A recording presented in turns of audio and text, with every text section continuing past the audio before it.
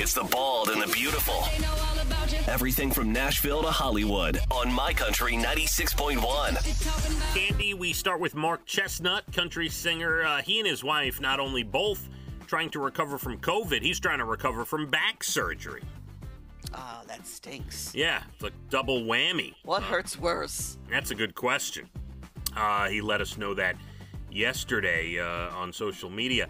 Dan and Shay, they released their new album Friday. It went gold on Friday. It's the first country album in the streaming era to go gold on release day, Cande. So happy for them. Yeah, those guys are doing well. Love them. So happy for them. Dan had a birthday yesterday, too. Yes. Ah. And Reba putting out a 3-part box set October 8th. It shall be released. There is a TV drama coming to Peacock based on Field of Dreams, the movie. I don't know what the series is going to look like, you know? I mean, it's based on the movie, but, you know, I don't, you know, who knows? I don't know exactly what's going to take place there, but they have some big-name TV producers and directors involved, and we shall see. Do we have the Peacock network? How do I get that? I don't. I think it's an app you have to download like all of the others. It's like a streaming service? For it, yeah. Adidas putting out this coming Monday, the first ever Patrick Mahomes shoe, Cande. Well, can't wait to see it. Yeah. He has taken over Missouri. Kansas City. He's got the. We love him. I love him. He's got part of the Chiefs, right? He owns part of the Chiefs and the Royals. He's a smart young man. Soccer team and all sorts of stuff. Yeah. Kelly McCreary from Grey's Anatomy expecting her first child. That's nice. Yeah, don't know what character she plays. We were discussing this. What are they up to, like season 18 or something over there? Absolutely no idea. Me and you don't watch the show. Nope, never saw one. And it's funny because my buddy Murph, who works for our company down in Florida, he said he was binge watching with his wife Grey's Anatomy. They were up to like season 11. I'm like, I haven't seen one episode. Not one. I know Ellen Pompeo was on it and Patrick Dempsey was on it. That's all I really know about Grey's Anatomy. McDreamy, that's all I know as well. That's right. Selma Blair, who has been kind of walking Christina Applegate through her MS diagnosis, now Selma Blair says she herself is in remission from MS due to her stem cell transplant from 2 years ago. Interesting.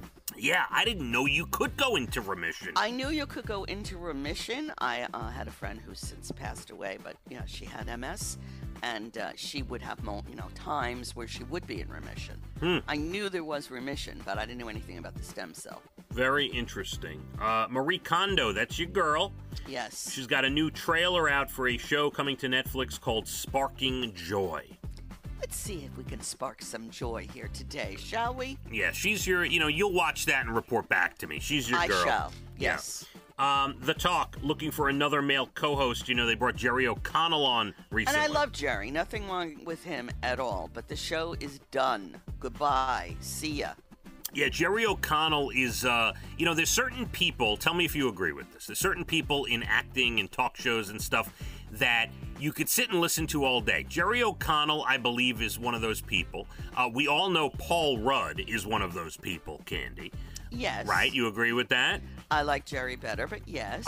Jason Bateman, one of those people? Yes. Very much so. There you go. I'm, if a Jason Bateman movie is on television, doesn't matter which one it is. I'm in. I'm all in. And then, of course, Ozark is filming another season. So, yeah. And the Atlanta Falcons are the first NFL team to be 100% fully vaxxed. Now, you're shocked they're fully vaxxed, and I'm shocked not all the teams are fully vaxxed. I don't get it. Yeah, well, I will tell you how difficult it is to fully vax a football team. You have, first of all, it's the most players of any sport, more than NBA, baseball, hockey. There could be 70. What's the wait not to get vaccinated? I don't understand. What's that?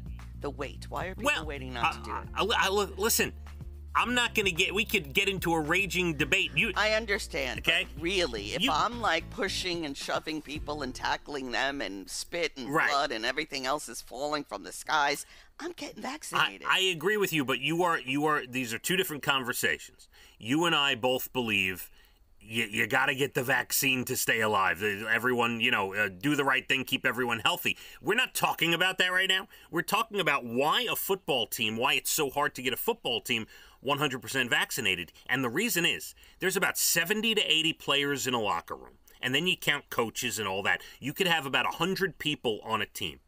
And it is a true melting pot. You have so many different backgrounds, religions, races, all different. And Cande, it's almost like a microcosm of society. Do you know how hard it is to get all the different people in an NFL locker room to agree on anything? So that's the reason. I'm surprised. What do I know? I'm naive. Well, the Atlanta Falcons, hopefully it continues. The Atlanta Falcons are the first team to be fully vaxxed in the NFL 100%. Tonight on TV, America's Got Talent, NBC, Fantasy Island on Fox. And there you have it, your Bald and the Beautiful, everything from Nashville to Hollywood. My Country 96.1. Phathead and Cande in the morning, weekdays 6 to 10 a.m. on My Country 96.1.